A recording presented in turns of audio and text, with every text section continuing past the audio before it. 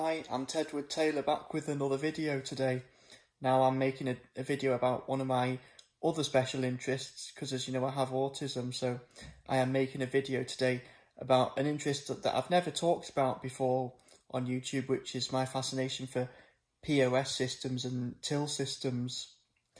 Because when I was a little boy and I first went into Asda, I saw that the keyboards on the Asda tills looked a bit like computer keyboards, and I went on the computer from an early age, so I started getting into till keyboards.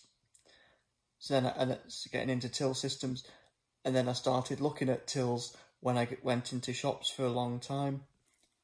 And then I started playing with tills and cash registers and getting real tills for my birthdays and for Christmases. So I started playing with them. And then things died down for a little bit in the 2010s.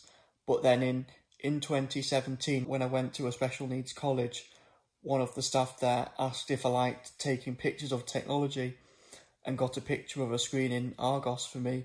So then I realised it's possible to ask for pictures of till systems in shops, especially ones that I can't see, like in pubs and cafes. So I started collecting pictures and videos of them, so I'm going to share that interest with you today and maybe make a series, so we'll see how it goes. And in fact, I've got tills on my shirt today. So I'm going to talk about the till that started it all, which is Asda. Now I think Asda's tills are quite interesting because even though it's 2024, they're still using the retro ones, and they are in the process of changing them at some Asda's, but at some Asda's they still have them. But also let's talk about Asda's cafe tills, because they used to have, before 2018, they used to have the old keyboard style ones like in the main shop. They were slightly different with more buttons, but they were similar.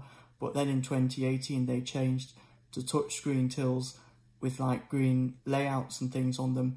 Now unfortunately I didn't manage to get a picture of the old keyboard style ones before they changed, which I wish I did, but here's the touchscreen ones.